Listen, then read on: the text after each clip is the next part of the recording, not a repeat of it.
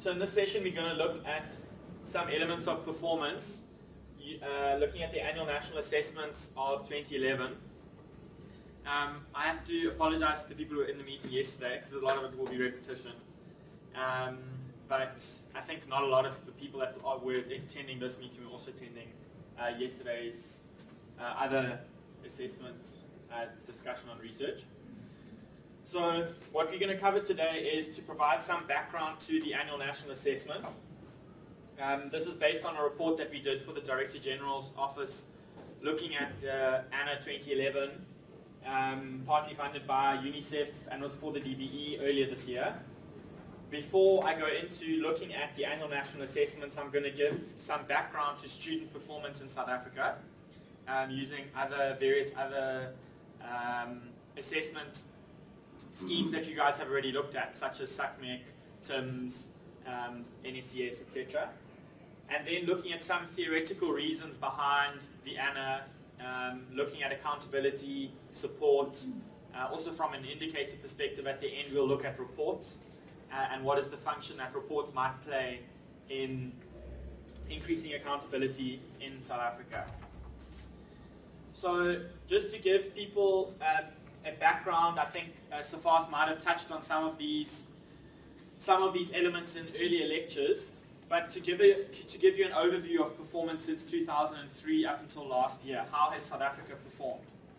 So the first one that falls into this band is the Trends in International Mathematics and Science Study, TIMS, which tested grade 8 students in maths and science. Of the 50 countries that were participating, including 6 African countries, South Africa came last. Only 10 reached the low international benchmark, and there was also no improvement between the previous TIMS, which was done in 1999, and the TIMS in 2003. So you can see this is South Africa over here, and there are other middle income countries such as Ghana, Saudi Arabia, Botswana, Philippines, Morocco, Chile, etc. The next study was the Progress in Reading and Literacy Study, PEARLS, which was done in 2006 and tested grade 4 and grade 5 in reading. Out of all the participating countries, all 45, South Africa came last. It also included other middle income countries, I think Morocco, Iran, Indonesia, and I think Ghana also was in this study. Based on analysis, 87% of grade 4 and 78% of grade 5 students were deemed to be at serious risk of not learning to read. This was because they didn't reach, in other words, the vast majority did not reach the low international benchmark set by PEARLS. The next study was SACMEC, which we've already looked at briefly, which came last out of, well, for rural and for poor students, came second to last, which is the next slide, but on the average, you find that South Africa performed much worse than otherwise poorer countries such as Swaziland, Kenya and Tanzania, and a high proportion of students were illiterate and innumerate. We looked at this briefly as well, where we said that South Africa, in the earlier lecture on performance, if we compare South Africa but we only compare the poor students, we can see that South Africa does worse than Malawi and Lesotho. And we also talked about the access differentials between these countries in the earlier lecture. There was also the National School Effectiveness Study, which was run by JET. It's a panel study testing grade 3, grade 4, and grade 5. And a very, very small proportion of students were at the grade appropriate level. And most recently, and what it will be what our focus is for today, is the annual national assessments, which tested grades 1 to 6 students in maths and reading. And we know that the average scores are roughly around 30% for grade 3 and grade 6. When these tests were calibrated, that students should be getting at least 50% if they were achieving at the grade appropriate level.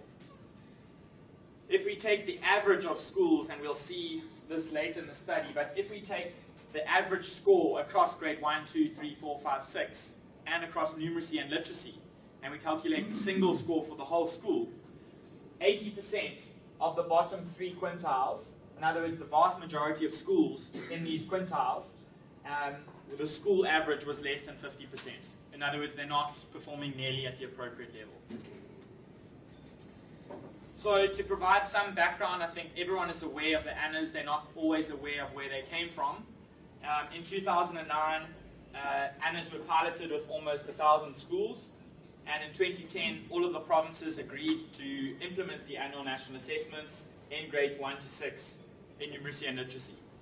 In 2011, in February, testing occurred where over 5 million students were tested in all primary schools in South Africa. And this presentation is trying to report on some of the results that have come from that.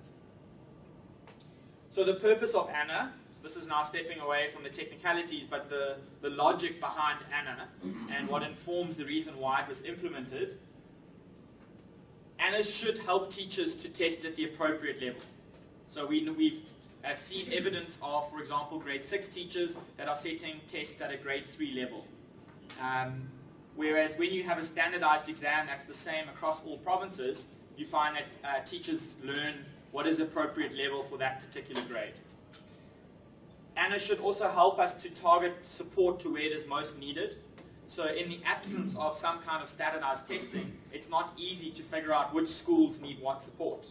If you don't have some form of testing, it's difficult to figure that out.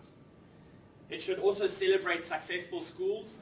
It's come up a number of times in these discussions where we said there are some schools in poor areas that are performing very well. And ANNA helps us identify those schools and celebrate their success and also learn from that success. And then also, ANNA should encourage greater parental involvement in the schooling of their children.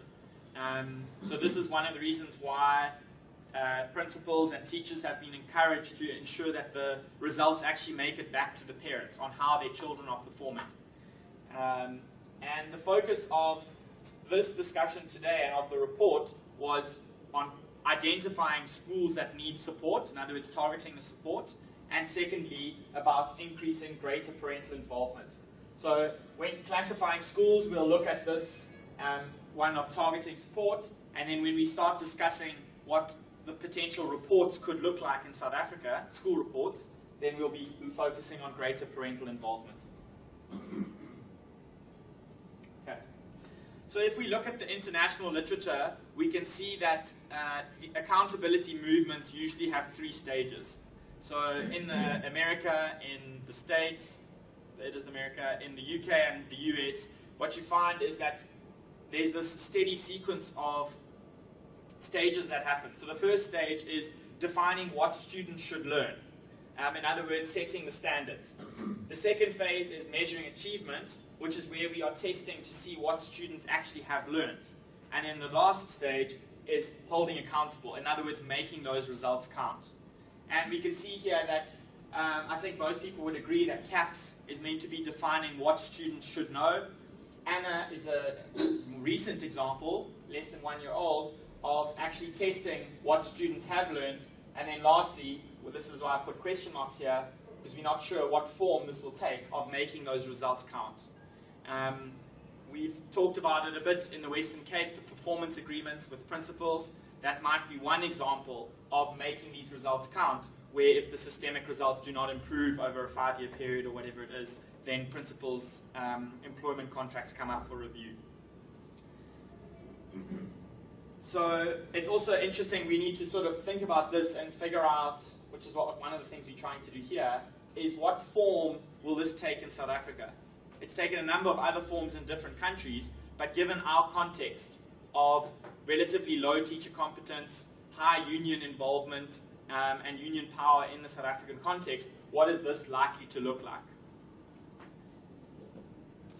So one of the findings that's emerged from the research literature on accountability is that you can't hold people accountable for things that they can't do. One of the ladies here earlier talked about this and said you can't hold someone accountable for something they're not in control of. Similarly, you can't hold someone accountable for something that they literally can't do. What you can do is you can enable them to do it, and once they are able to do it, then you can hold them accountable. And that's essentially what Elmore is explaining here, where he says that the purpose of an accountability system is to focus the resources and capacities of an organization towards a particular end. Accountability systems can't mobilize resources that schools don't have. And therefore, the capacity to improve precedes and shapes schools' responses to the external demands of accountability systems. And similarly, this bottom quote here just explains that the way that accountability should work is that for every increment of performance I demand from you, I should provide you with the capacity to give me that performance, if that makes sense. So in other words, you need to capacitate teachers before you hold them accountable for what you're asking them to do. So that stresses the support element. Too often testing is seen as just accountability. It's accountability and support. It's both of these two things. Secondly, people sometimes in economics, they're criticized for saying if we just put the right incentives in place, everything will go hunky-dory. Everything will just align and become right. And that's not the case, and you'll find that in this literature, a lot of people talk about making the theory of change explicit. In other words, we need to be able to write down and show what exactly teachers need to do who are in failing schools. What do they need to do tomorrow that they are not doing today to change what is happening in the system? What should a failing student do tomorrow that he or she is not doing today? It's not good enough to just simply say, if you don't pass this test, you will fail, without then telling them, if you don't want to fail a test, you need to do these sections of your homework, go and read and do homework with your parents, sort of make it explicit what they need to do to meet that aim. And again, this is looking at it from a system perspective where a theory of improvement actually has to account for how people in schools learn what they need to know in order to meet the expectations of the accountability system. And this is again something we should have in the back of our minds with Anna, is when we identify an underperforming school, what exactly, specifically, detailed, do we want that school to do in response to that information? Should they send their teachers for additional training? Should they phone the district office and ask for support? Should they make sure that they have their textbooks? Should they make sure that teachers arrive on time and that students aren't absent? Whatever it might be, we actually have to make those things explicit. We can't just say, you're a dysfunctional school or your school is underperforming, improve. There actually have to be ways made explicit of how they should improve. So we mentioned earlier in today's discussions about the importance of classification.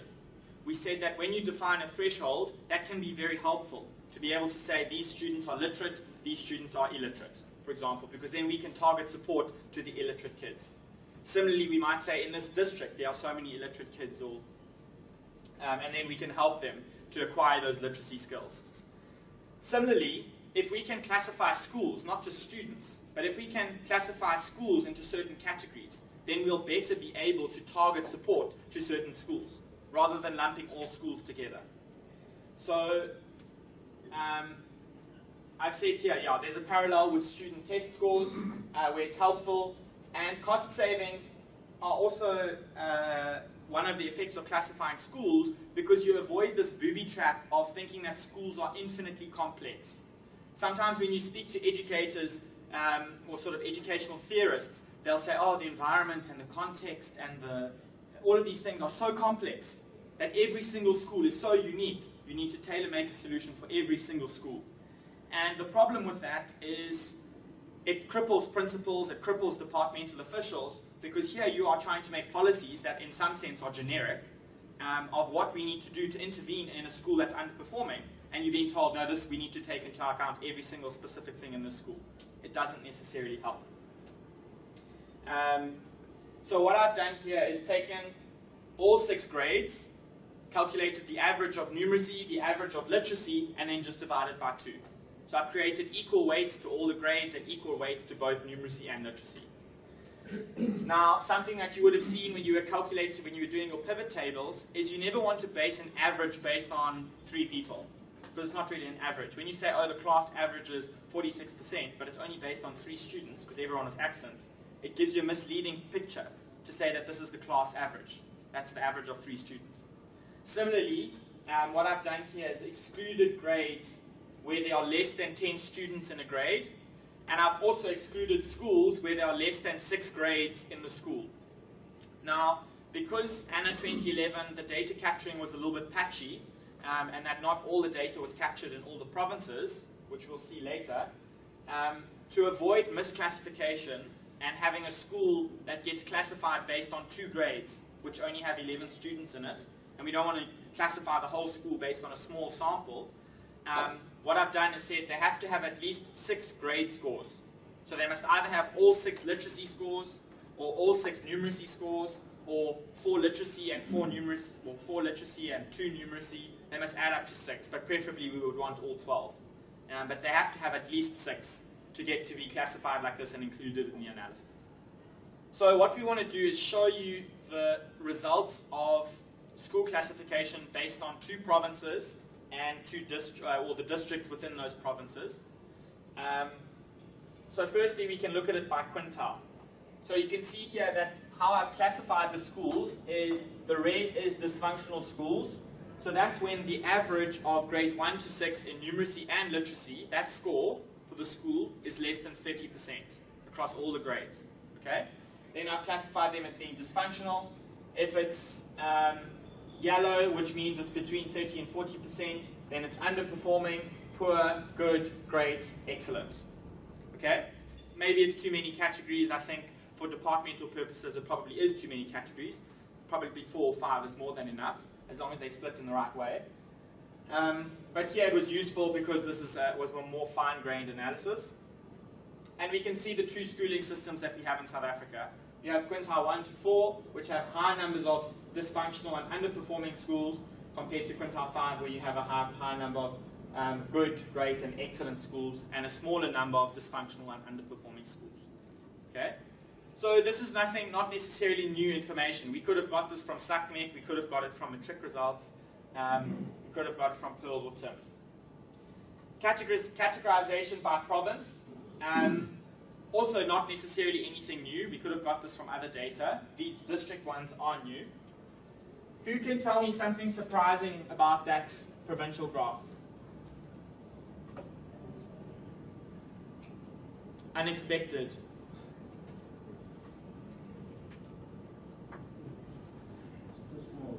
It's too small. There isn't a way to enlarge it, unfortunately. But feel free to move forward.